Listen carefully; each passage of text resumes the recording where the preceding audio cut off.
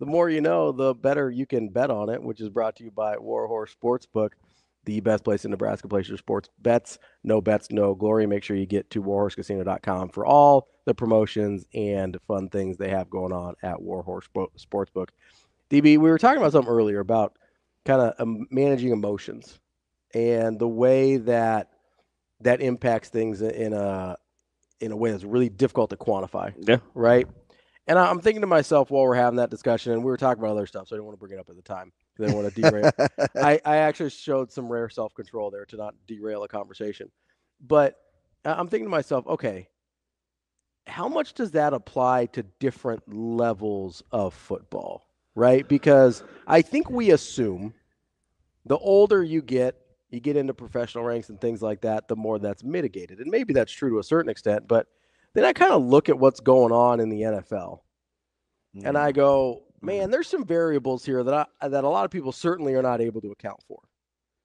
And I saw one. Yeah, go ahead. I saw one in an interview. I know you make fun of me for always watching interviews. At the end of your Niners game. Yeah. And it's definitely an intangible variable. Mm-hmm. It was George Kittle's level of excitement, not for scoring a touchdown, but for talking about the aura and mentality that Christian McCaffrey brings to the table. So there's an emotional boost when you've got a guy that you know is going to work. A dude. Yep, is going to work every day. Yeah. Even as a pro. Yeah. That's a good tidbit.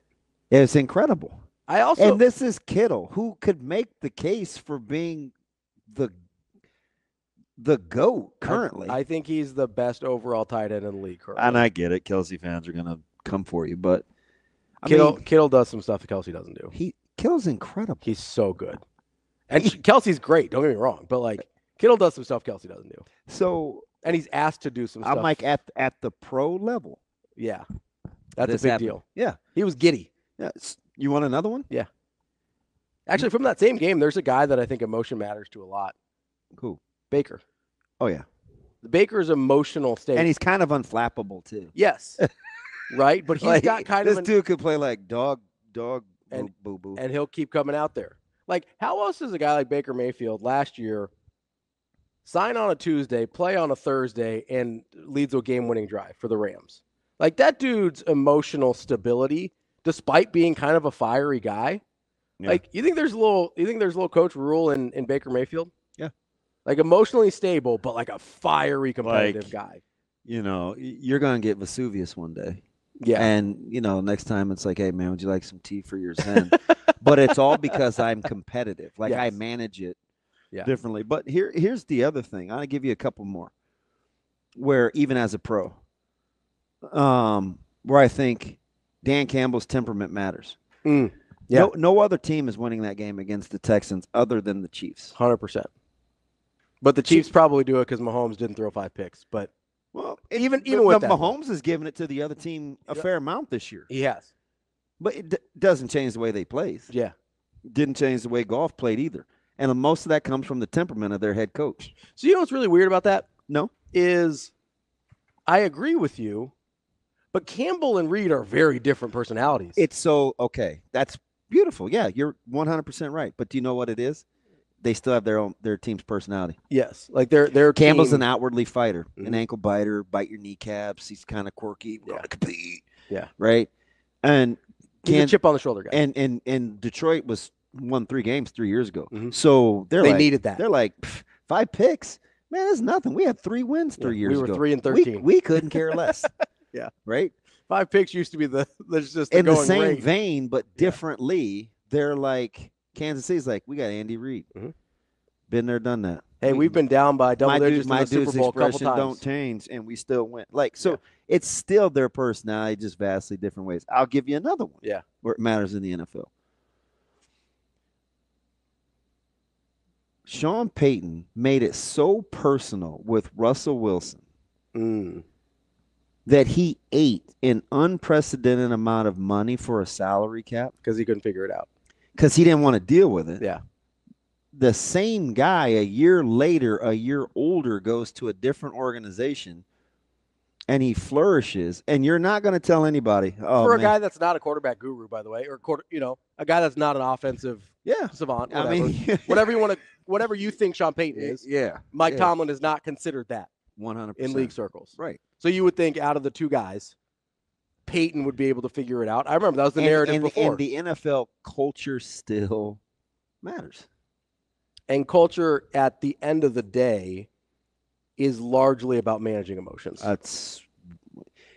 Managing Russell's brand takes some doing. And you know what's been a lot quieter? His brand. Russell. Yeah. I don't have to hear your whole let's forge. Steel City, let's forge. That stuff matters, man. So here's my question. I want to go back to Sean Payton and Russell Wilson here for a second, because I think there's a way. I'm going to bring this around kind of in a strange way. But because Russell Wilson was there pre-existing to Sean Payton, right? Yeah. He had kind of all these. It was an okay year. And he had kind of all these trappings that he was allowed to have before Sean Payton got there. And Sean Payton got there in the offseason, and he's like, man. He had the office, he had the staffers, he had whatever, right? Your own personal people, they're in a guys-to-go situation. So I'm wondering here, in a situation where we're at Nebraska, some of these guys and their habits pre-exist Coach Rhule, is there a certain point, and are we at that point, where you're like, hey, if you're not on board for the way we want to do things, like, this probably isn't the place for you anymore. Yeah. Which is kind of weird in the Russell Wilson situation, because it seemed like he was maybe sort of willing to acquiesce some of those things. Mm. And so that's why you kind of have to have some self-awareness if you're the coach too, right? Because I'd like to think Matt Rhule has the self-awareness to be able to identify the guys that are willing to get on board versus the guys that maybe aren't. Like an older guy that we've seen play really, really well this year, John Bullock. Yep. Play really, really well this year. If I had to guess, that seems like a guy that's on board. Yep. Right? There's other guys that I would point to and go, I don't know. I don't necessarily, like, maybe they're a good player, maybe they're a good guy. Not that they're toxic or anything like that, but maybe they've got a little too much baggage to fully be able to get on the train.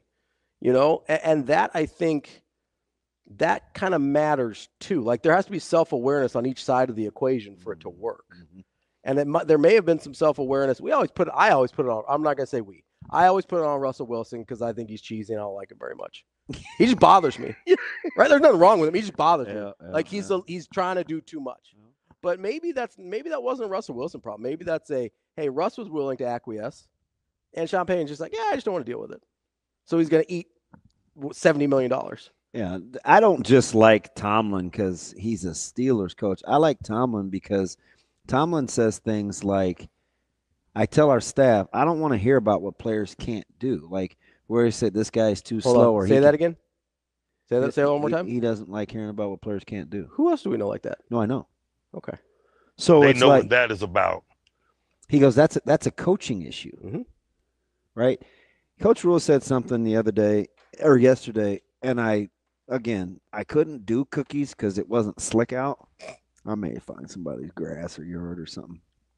But he goes, he said something to the effect of, now I forgot what I was going to say. Son of a gun. Shane played that dumb drop, and I got thinking about the standard is the standard. Talking about it being a coaching problem when you can't see, we can only see what guys can't do. There's a lot of stuff he says that sounds a lot alike. Oh my gosh, keep going. It'll come to me.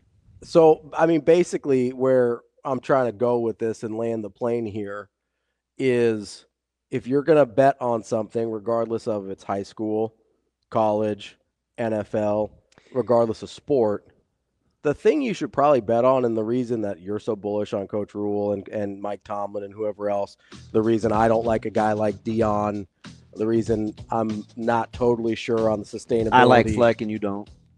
I respect what Fleck does. I would just like him to buy some pants that fit. That would be my big thing there.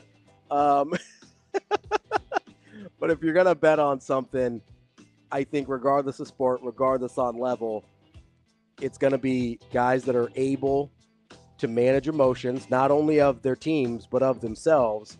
And what you're really betting on there is culture. That's Bet On It, brought to you by Warhorse Sportsbook.